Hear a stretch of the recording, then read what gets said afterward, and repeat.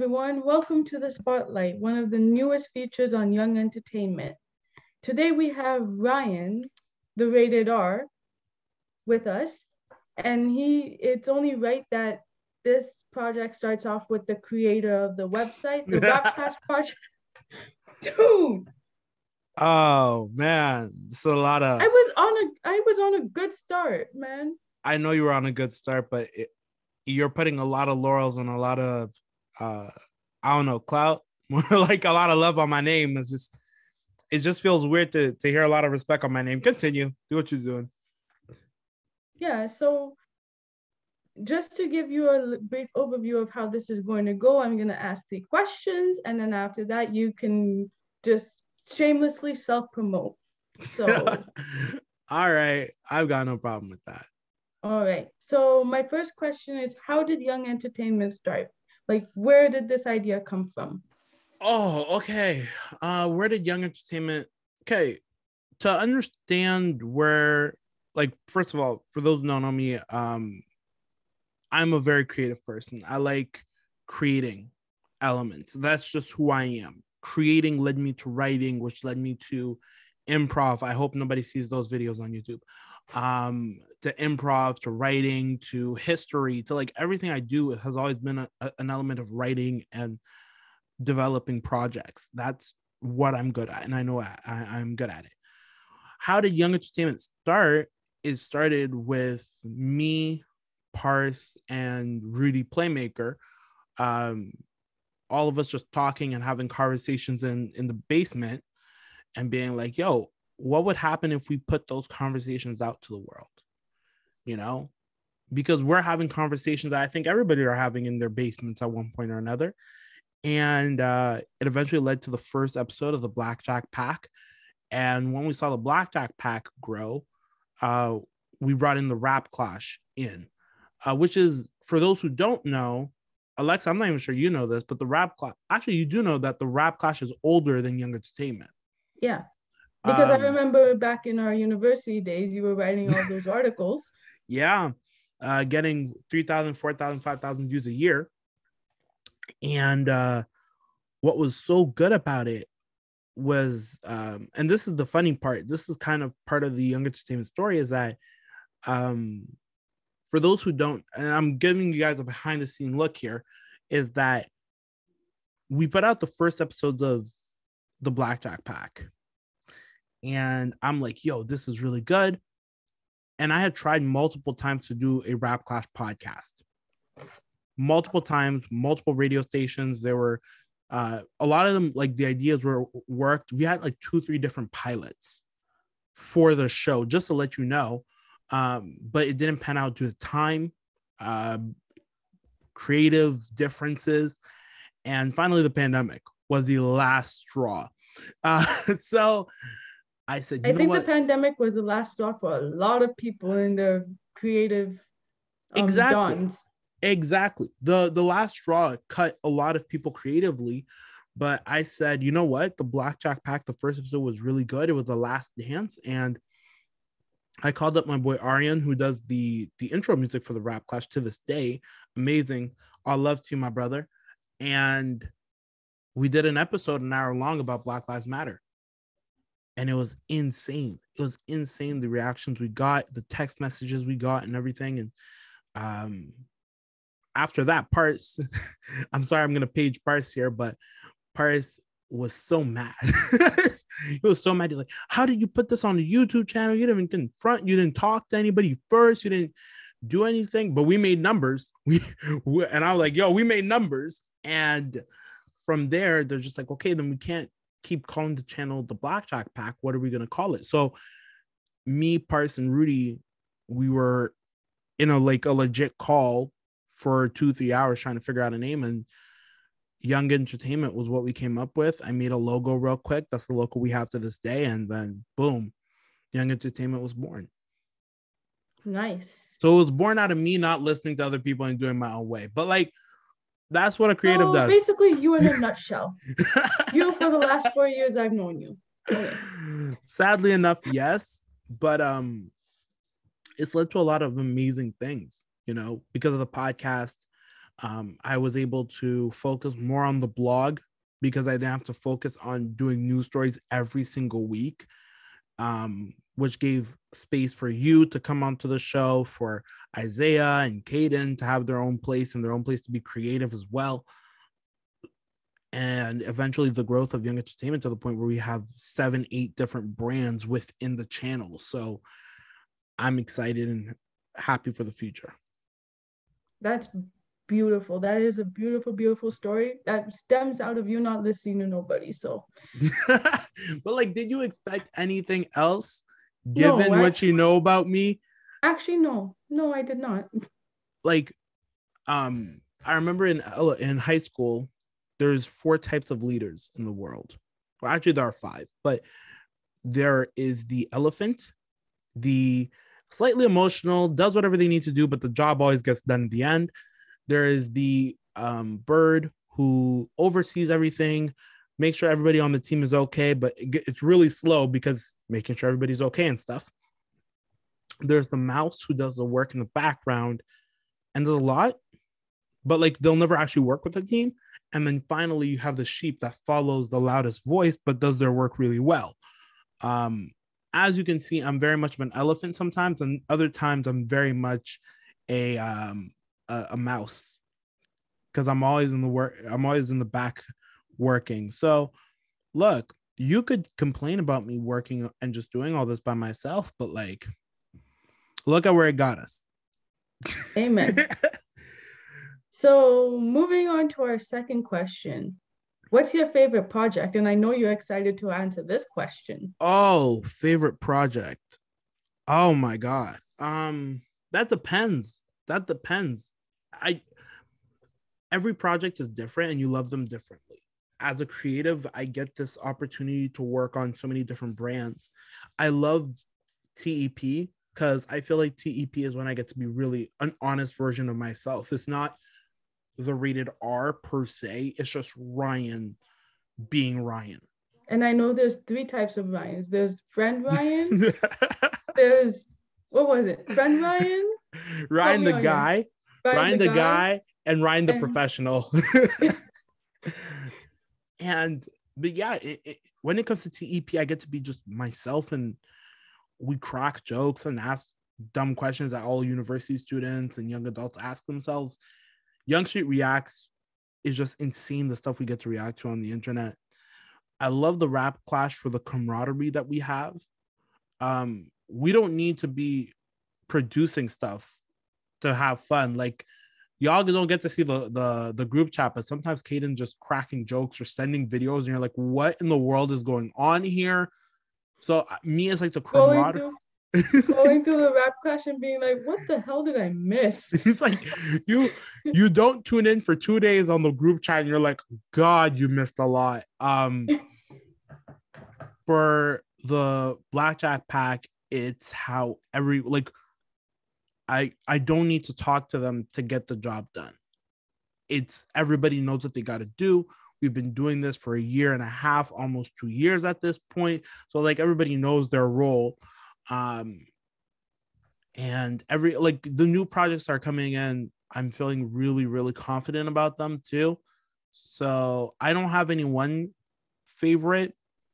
I'm like a parent with like 8 children. So it's like, I'm not gonna say which one's my favorite, but like they're all my favorites. That's my cop-out answer. So you don't have one that you give a little extra? Depends. These new projects, I'm giving more time because they require more time, right? Because if you count the amount of time that we spend editing or researching, maybe for the Rap Clash, same thing that we do for Yonge Street Reacts, I've got to catch up, right? And create teams that are able to take this project to the next level. So until I get to like creating teams that can do that, it is what it is. That's the perfect answer. And our last question is, what do you see for your projects in the future? Now that by the time I release, this will be 2022.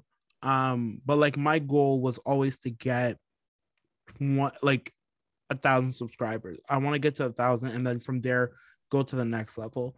And I want to create content that people enjoy, and if they don't enjoy, are able to openly critique. Because I've learned this from improv and all the other creative things I've done. I don't care if you cheer me or you boo me. Never really been much of my problem. My goal is to make you react to what we're doing here. Because that is what I want to do. I am an entertainer. I entertain, I create. So if I don't get a reaction, that's worse than you booing me. Like, yeah. So I need to make sure that I get a reaction some way, somehow. So if it makes people react, then I did my job perfectly well. And if I get all my people to eat, you get to eat, Isaiah gets to eat, Kaden gets to eat, Play gets to eat, Parse gets to eat, everybody gets to eat off this table, Doe gets to eat, Sabrina, Eleni, MJ, everybody. I'm even more successful than Bill Gates in that case, in my mind. Amen. At least. Amen. Because all my people got to eat beside me. It's not just me just eating alone. Because, yeah, that's really what's up. That's a beautiful answer. I really admire that answer.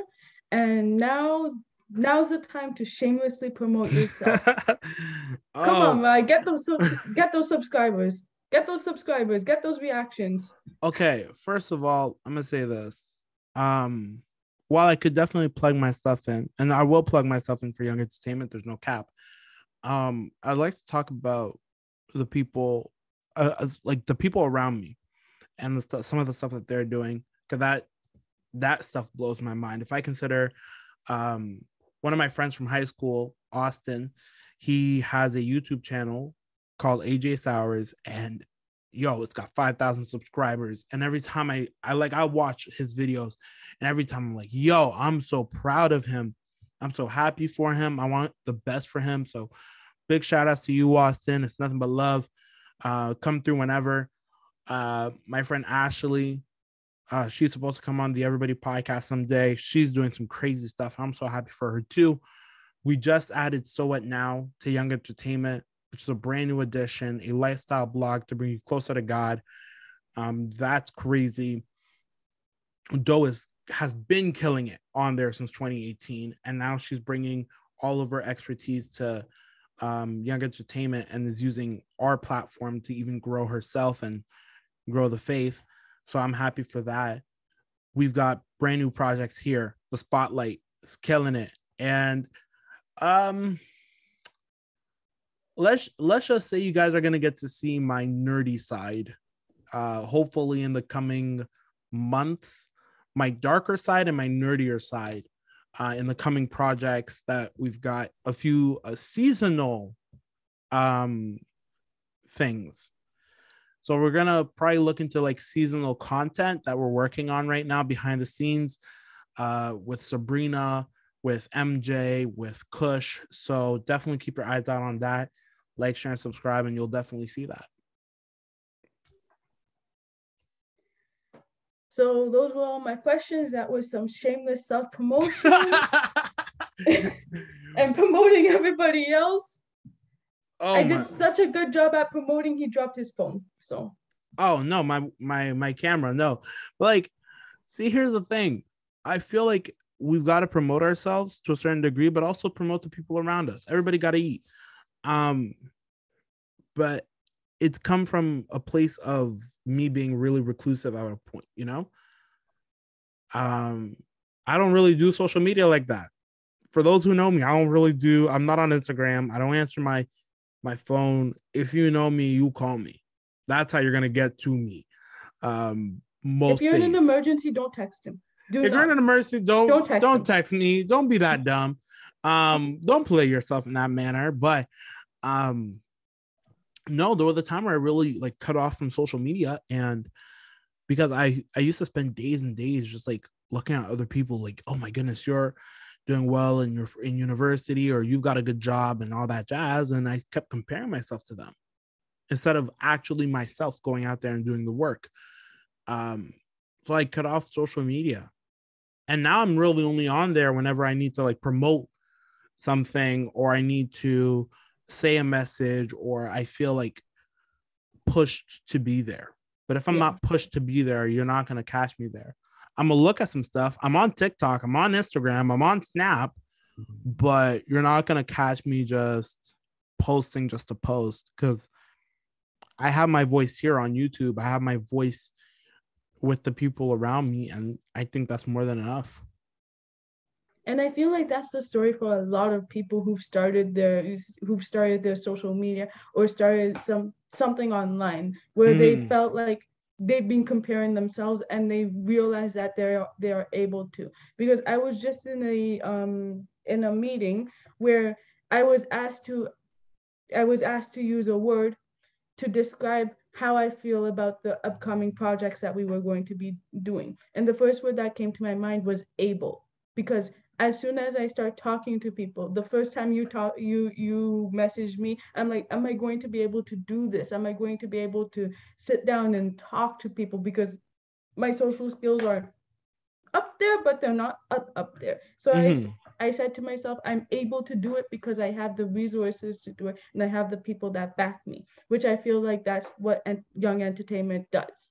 It's a whole family of people who encourage people and push us to be the best version of ourselves. That was 100%. When I look at, okay, I had multiple, like as I said, there were multiple different pilots versions for the Rap Clash.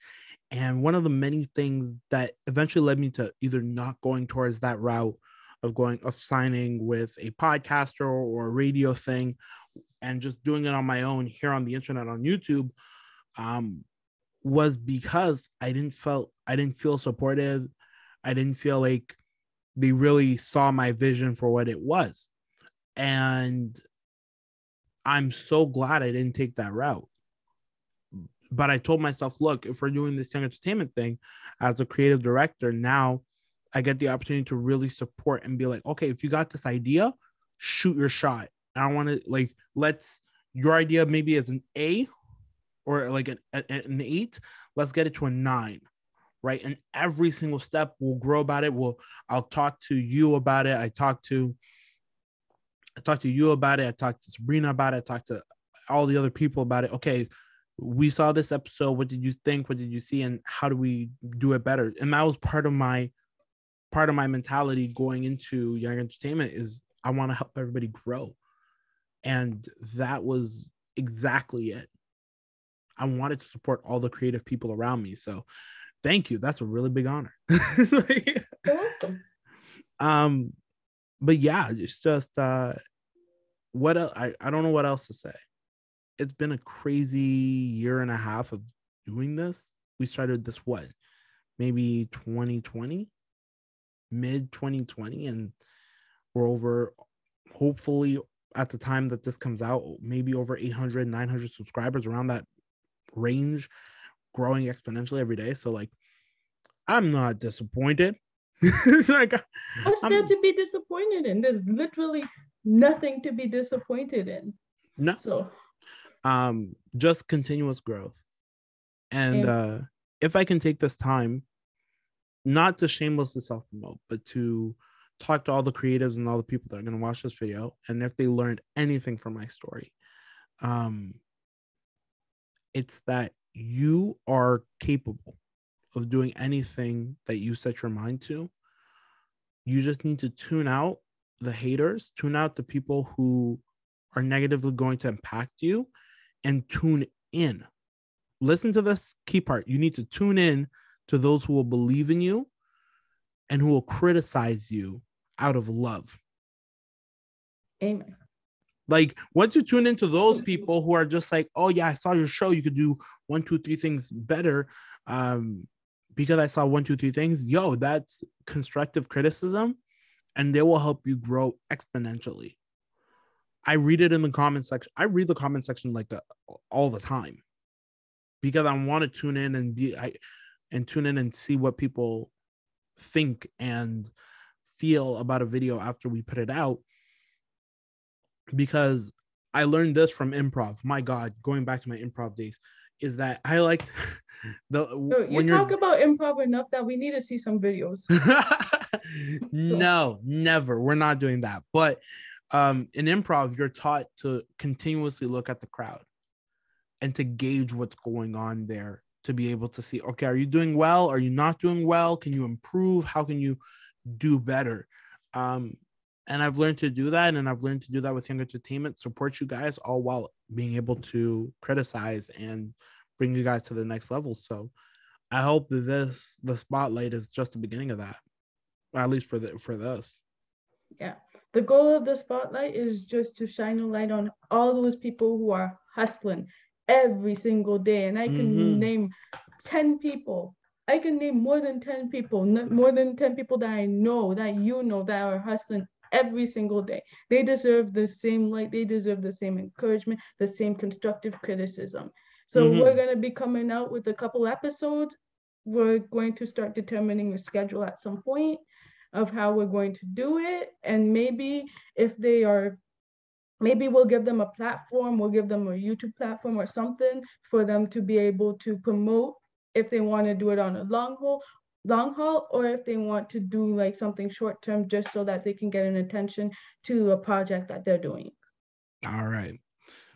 With that being said, don't forget to like, share, and subscribe. We'll hit you on the next time here on Yonge Entertainment. Wait a minute, this isn't my show. What am I doing? Yo, do what you got to do. This is your show. See how instinctive this is? So this has been the spotlight. This has been the spotlight. Like, share, comment, subscribe, react. Hit up the website, look at all the projects that we have going on, and maybe you'll see yourself on the spotlight one day. This has been the first episode with Ryan, the RatedR, and yeah. Peace. Peace.